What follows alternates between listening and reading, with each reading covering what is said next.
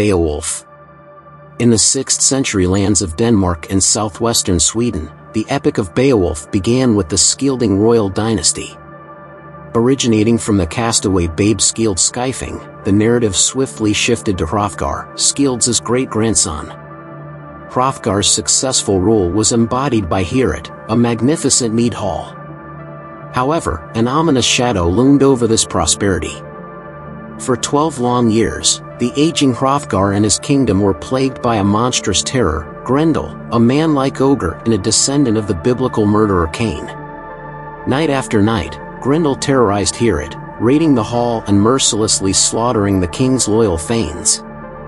The once celebrated mead hall now fell under the dark rule of this fearsome creature, as the kingdom grappled with the menace that threatened its very existence. Beowulf, a young warrior in Geatland, southwestern Sweden, comes to the Scyldings' aid, bringing with him 14 of his finest men. Hrothgar once sheltered Beowulf's father during a deadly feud, and the mighty Geat hopes to return the favor while enhancing his own reputation and gaining treasure for his king, Hygelac.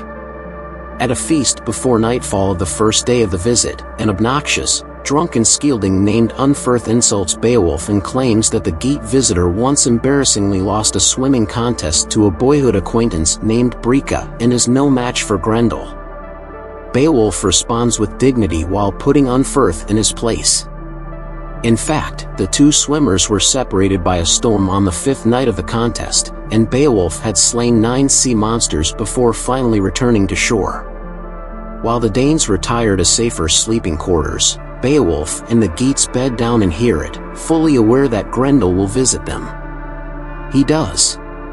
Angered by the joy of the men in the mead hall, the ogre furiously bursts in on the Geats, killing one and then reaching for Beowulf. With the strength of 30 men in his hand grip, Beowulf seizes the ogre's claw and does not let go. The ensuing battle nearly destroys the Great Hall, but Beowulf emerges victorious as he rips Grendel's claw from its shoulder socket, sending the mortally wounded beast fleeing to his mere pool. The claw trophy hangs high under the roof of Heorot. The Danes celebrate the next day with a huge feast featuring entertainment by Hrothgar's shop, a professional bard who accompanies himself on a harp and sings or chants traditional lays such as an account of the Danes' victory at Finnsburg.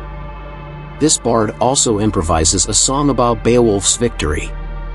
Hrothgar's wife, Queen Wealhtheow, proves to be a perfect hostess, offering Beowulf a gold collar in her gratitude.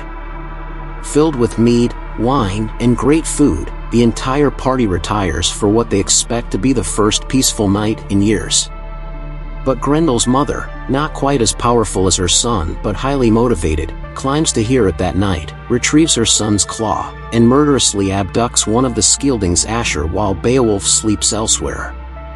The next morning, Hrothgar, Beowulf, and a retinue of Scyldings and Geats follow the mother's tracks into a dark, forbidding swamp and to the edge of her mere. The slaughtered Asher's head sits on a cliff by the lake, which hides the ogre's underground cave. Carrying a sword called Hrunting, a gift from the chastised Unferth, Beowulf dives into the mere to seek the mother. Near the bottom of the lake, Grendel's mother attacks and hauls the Geat warrior to her dimly lit cave. Beowulf fights back once inside the dry cavern, but the gift sword, Hrunting, strong as it is, fails to penetrate the ogre's hide. The mother moves to kill Beowulf with her knife, but his armor, made by the legendary blacksmith Welland, protects him. Suddenly Beowulf spots a magical, giant sword and uses it to cut through the mother's spine at the neck, killing her. A blessed light unexplainably illuminates the cavern, disclosing Grendel's corpse and a great deal of treasure. Beowulf decapitates the corpse. The magic sword melts to its hilt. Beowulf returns to the lake's surface carrying the head and hilt but leaving the treasure.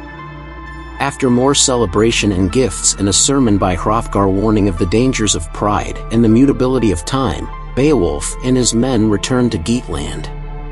There he serves as king well until Hygelac is killed in battle and his son dies in a feud.